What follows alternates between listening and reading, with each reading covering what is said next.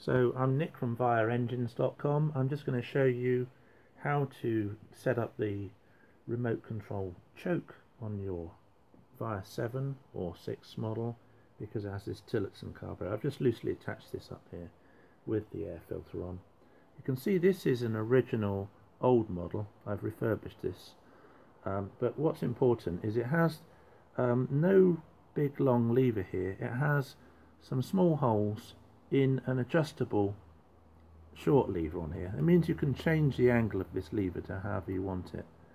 Now, normally on an engine you have this bracket which holds, I call these quadrants, and so your cable from upstairs comes and controls this, and you have a wire connected between the two, so this will operate the choke, and this one connected to the throttle lever.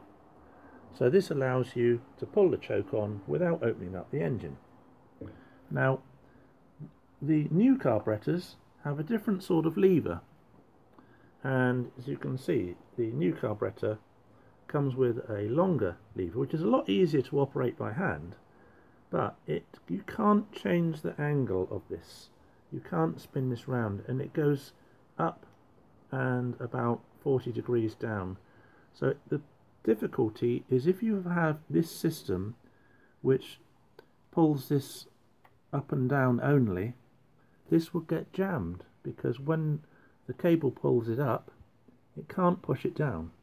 Now, there is two solutions to this. Either I can fit the older style shaft onto a new carburettor, so you'd want a shaft like this instead of this. I can change these pieces round, or what I've seen some people do is, instead of having the operating bracket here, they'll fit a bracket to the bolt on the air housing so that it operates at a more favourable angle for that long lever. Just means changing the way that the thing comes in.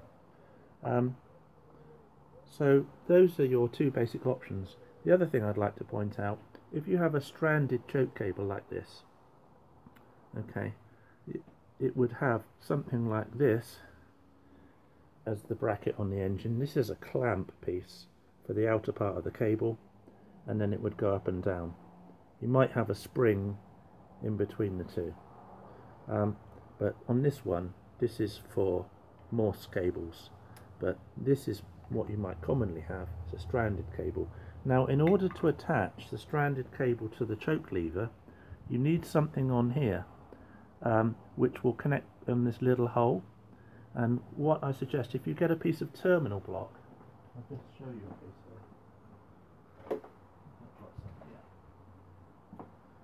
If you get a piece of terminal block like this, you'll see inside there are brass screws, and you can take these out, slide the piece out, and then you will find that the screw, if you take this lever off, can go through, and then you can put your cable inner into the hole, tighten it up while this lever is in position like this. This is one way of attaching a stranded cable to these old levers.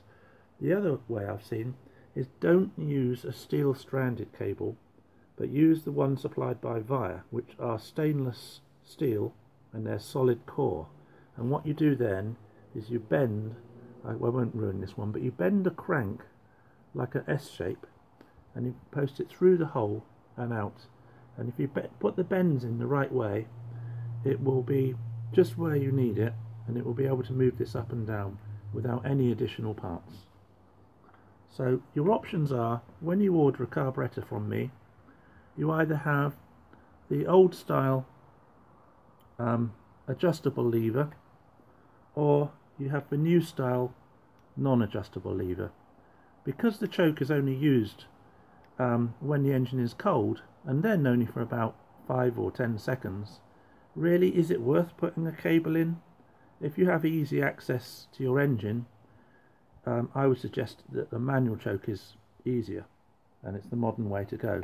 And also, you probably have to open up your engine compartment anyway, because you're going to turn the seacock off when the engine's not in use, and on again when it is. So unless you are taking the risk of leaving your seacock on all the time, you probably want to open up your engine to use the seacock and maybe to prime the fuel with the squeezy valve, and why not put the choke on until it's running as well. So I don't really think that these remote controls were such a brilliant idea, but those are your options. So you've got the short adjustable lever or the fixed longer one, and you see this goes at two different angles. Open, that's the choke is on, and then down, the choke is off. With this one you can adjust it so it's 45 degrees, the choke is on, and 45 degrees down, the choke is off. Those are the two types. Please, if you want any more information, have a look at my website, vireengines.com. On there you should see refurbished carburettors with the old style short adjustable lever, and refurbished or new carburettors with the modern long fixed lever choke. Thanks very much for watching.